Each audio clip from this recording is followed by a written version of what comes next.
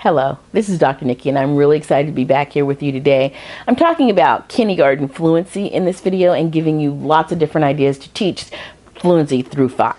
All right, so what I want to do is just share some ideas with you about building fluency through 5. And you absolutely need, must have, should make, or download 5 frames. 5 frames are the linchpin of fluency for kindergarten.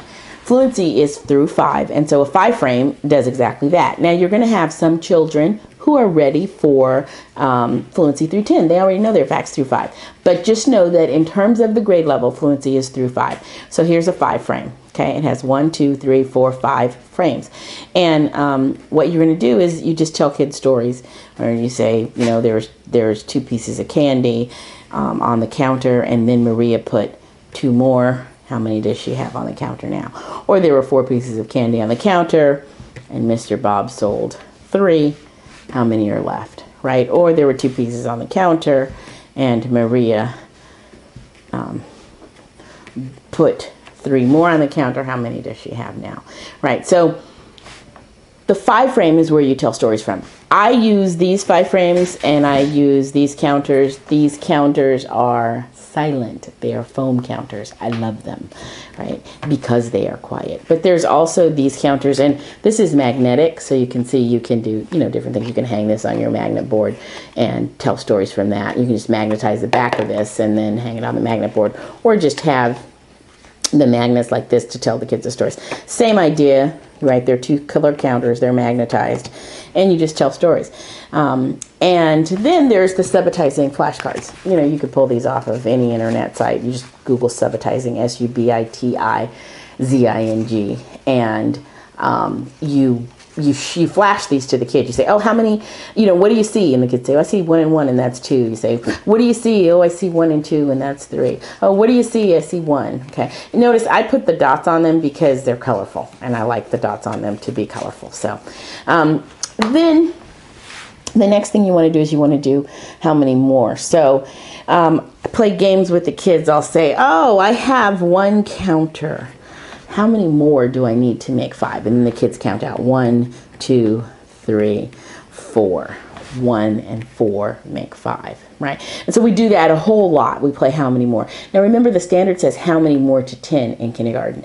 But you have to start out with how many more to 5, because 5 is a fluency level and 5 is scaffolding the understanding the way to 10. And then I play a lot with Uno cards. I love Uno cards, and you can get them at the 99-cent store, and they're colorful. And so the kids pick an Uno card, and they start with that Uno card, and then they work with their number line, and they say, oh, they say I'm at 4, so they put their marker, their counter, their magic stick, whatever, on 4. How many more to 5? Oh, there's 1 more to 5, right? This is the abstract level. This is the concrete level. When you have them draw it out, that's the pictorial level. Remember, you always want to teach concrete, pictorial, abstract.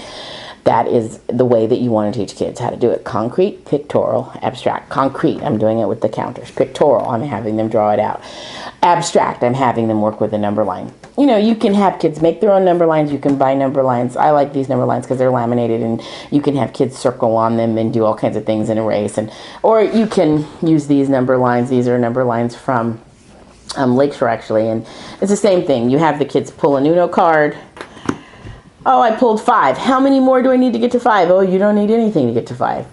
5 plus 0 is 5. So, you know, you might have this, have them illustrated on the number line, and then even say the equation or find the equation. Remember, equations, they're good to do with kids in kindergarten, but they are not mandatory that kids know how to write them. And talking about that, there are some cards. Here's some cards that I have. You can make these. You can also buy these. If you buy the Fluency kit, they're in the Fluency kit.